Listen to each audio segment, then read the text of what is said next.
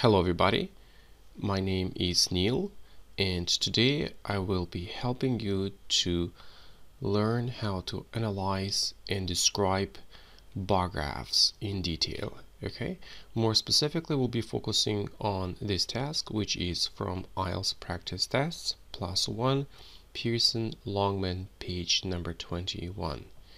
Okay, so let's just read this prompt in detail. The graph below shows carbon dioxide emission in several areas of the world. Okay, so here we have carbon dioxide emission, CO2 emissions, okay, 10 tons per person per year, 1995, okay, and then in several areas of the world. Why? Because we have several areas of the world here.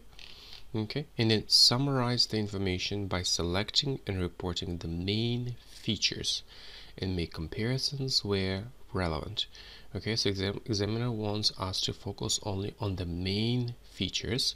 He doesn't want us to describe every single country or every single region given here. He wants us to focus only on the main features. Okay, now first of all, it's very important to write the introduction. Okay, so how can we do that? Okay, let's just read and analyze it together. The bar graph compares and contrasts the data relating to different amounts of carbon dioxide CO2 emissions produced per person in 9 regions in 1995. So basically I have just paraphrased this prompt. Okay, so how have I done it? Okay, first of all, I have mentioned that this is the bar graph, right? That's why the bar graph compares and contrasts. When you're comparing something, you're focusing on similar features, and when you're contrasting, you're focusing on the differences. Okay, the data relating to different amounts of carbon dioxide emissions. Okay, so we have different figures here.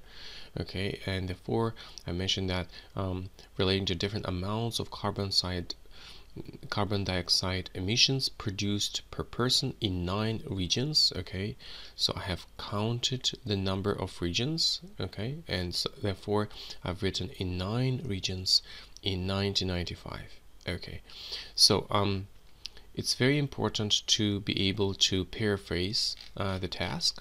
Okay, and you don't want to copy it. So for example, here we have the graph, and here I've just written the bar graph. Okay, so then the examiner wants us to make comparisons, so make comparisons where relevant. Okay, and therefore I've written compares and contrasts the data. Okay, because it's obvious that we're focusing on different figures and numbers, so we're talking about okay, data. Okay, and that's why data related to different amounts of carbon dioxide emissions. So that's what you can also do in the introduction. Okay, and here, as you can see, I don't have lots of information in the introduction. I have only one clear sentence. Okay, good. And now let's move on.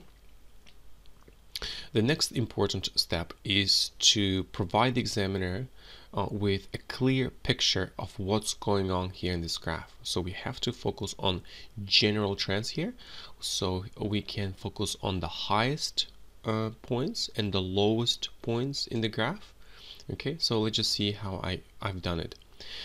As can be seen, while an average person produced the highest proportion of CO2 per year in North America, one living in Asia Pacific contributed the lowest amount. Okay, so this key phrase, as can be seen, indicates that we are talking about this graph overall. Okay, you can also write overall, but here I have decided to write the phrase as can be seen. Why? Because I'm using a complex grammar here. I'm using the modal verb can plus the passive voice be seen. Okay, also I'm using a complex sentence here by combining 2 parts of the sentence using the word while.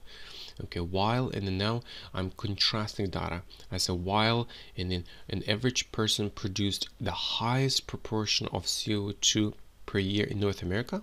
Now if you look at the graph, and if you look at North America, it's obvious that each individual produced the largest proportion of CO2, okay, and then one living in Asia and Pacific, if you look at this carefully, contributed the lowest amount. So I'm focusing on the largest figure and on the lowest figure. Okay, also it's very important to paraphrase as many words as possible. So for example, before I've mentioned an average person, right? And before and after this I said one living in Asia and Pacific. So instead of writing an average person, okay, I have paraphrased and I just said one. Okay, also produced and then contributed. So you see I have just paraphrased. Okay, and then proportion, so the highest proportion of CO2 per year, and then later I just mentioned the word amount. Okay, because so the idea is try to use as many synonyms as possible in your sentences. Okay, now let's move on. Now we just need to write the next paragraph where we need to provide the examiner with specific figures and numbers. So more specifically, almost 1/5 of the total CO2 was released by an average person in the USA at 19.34 tons. Okay, so more specifically, why? Because we want to provide the examiner with more specific details. Okay, almost 1/5 of the total CO2 was released by an average person in the USA. If you look at the situation in North America, okay, it's obvious that this figure is the highest here in this graph.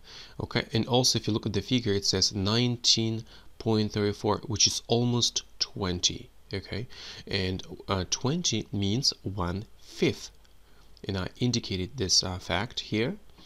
Okay, and then of the total CO2, it's very important to say that of what? Of the total CO2. Okay, and then I'm using the passive voice here, was released by an average person in the USA, and then comma, so it's very important to use comma here, and then at, and then show the exact figure at 1934 tons. Okay, so some students forget to include the measurement. It's very important. It's very important to say tons, kilograms, meters, and so forth. Good. Now let's just move on.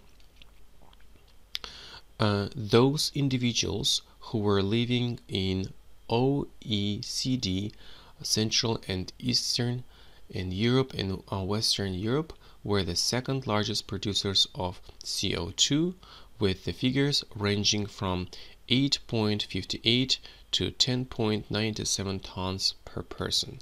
Okay, so those individuals who were living in OECD, okay, so we are talking about the second region given, okay, and then Central and Eastern Europe, okay, so this is area number 3,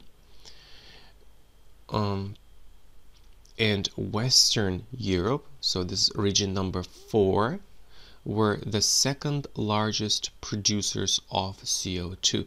Now, if you look at this carefully, I have decided to put all of these 3 regions into one lot, okay, into one, okay, I have decided just to merge them, to combine them, because it's easier to describe, because we don't have too much time to do it, plus we can't focus on each single country, and therefore I decided just to combine them and describe them together. Okay, and I say we're the second largest producers. Why the second? Because North America was the first largest producer. Now we're talking about all of these 3 regions combined.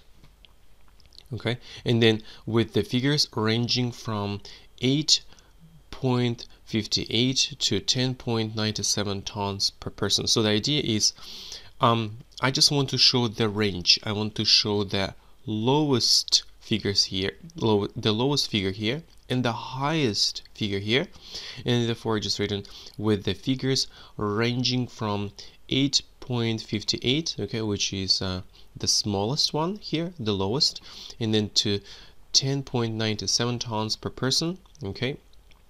So you see that I have shown this range, okay, the spectrum, the lowest figure and then the highest figure. Okay, so that's exactly what you can do. So what's the strategy? First, you focus on the largest figure, and then you find several countries, you combine them, and then you show the lowest range there and then the highest figure there. Okay, so that's what you can do. Right, let's move on. An average person in all of these three areas produced almost half as much CO2 as one living in North America. Okay, so the idea is an average person in all of these three areas. We know what kind of areas we're talking about. 1, 2, 3. Okay, so let's just say and produce almost half as much CO2 as one living in North America. So the idea is if you just look at OECD, right? So the figure is 10.97, okay, which is 10 or 11 or something. And if you look at North America, it's 1934, and if you look at the difference, it's almost half, right? Like 50%. So, and then therefore again we're comparing an average person in all of these three countries with an average person living in North America, and we say that an average person living in all of these three countries produced almost half as much CO2 as one living in North America. So that's exactly what the examiner wants to see. Okay, he wants to see this analysis in your graph, not just describing this graph. All right, let's move on. The lowest amounts of CO2 emissions were recorded in non-OECD countries, Latin America and Asia Pacific, where the figures were under 3 tons per person.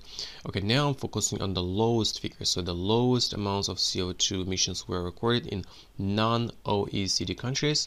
Okay, so now we are analyzing and looking at the first region, and you can just see that it's very small. Okay, it has a very small number, a very low figure, which is 240. Okay, and then Latin America. Now if you just look at Latin America, okay, and Caribbean, again each person produced a very small amount of carbon dioxide. Okay, and then Asian Pacific, okay, it's clear that the figure is only 2.31. Again, you see that I'm trying to combine them all. Okay, and then what? Where the figures were under 3 tons. Okay, in this case, under means less than 3 tons per person. Okay, so what have I done? I have shown the lowest figures, the lowest amounts of carbon dioxide emissions produced by each individual. Okay, so once again, what's the strategy? The strategy is focus on the largest one, focus on the second largest figures, and then find some other countries, again group them all together and indicate the figure. And if you just look at this here, we're under 3 tons, right? Why? Because you basically find the highest figure, and then it's like all of them were no more than this figure. Okay, now let's move on. Interestingly, the total amount of CO2 produced per person in all of these three regions was almost equivalent to the amount of CO2 produced by an average person in Central and Eastern Europe at approximately 10 tons. Okay, so interestingly, the total amount of CO2 produced per person in all of these three regions, we know what kind of regions we have mentioned, okay, was almost equivalent to. The expression was equivalent to means equal to, okay, the same as, of CO2 produced by an average person in Central and Eastern Europe. Okay, why? Okay, the idea is if you just summarize, right, if you just add up all the figures of all the countries that we have mentioned, and if you just take this total figure, and if you compare this figure with the figure for Central and Eastern Europe, you can see that they are kind of the same. All right, so that's exactly again what you want to do. And that's all. Okay, I hope that you have learned how to describe a bar graph. Okay, I hope that you have learned how to focus on the highest figure, and then again find some countries, group them all together, and say that all of them belong to the second category because they produced the second largest amount of carbon dioxide. Okay, and then what? And then I hope that you've learned how to again find the lowest figures in the graph, okay, by finding several countries, putting all of them together, okay, and then show them the way they affect the other regions, like try to summarize, try to show and compare these figures. Thank you very much. I hope that you have enjoyed this lesson, and I wish you good luck and hope that you will be able to pass the exam well. Take care.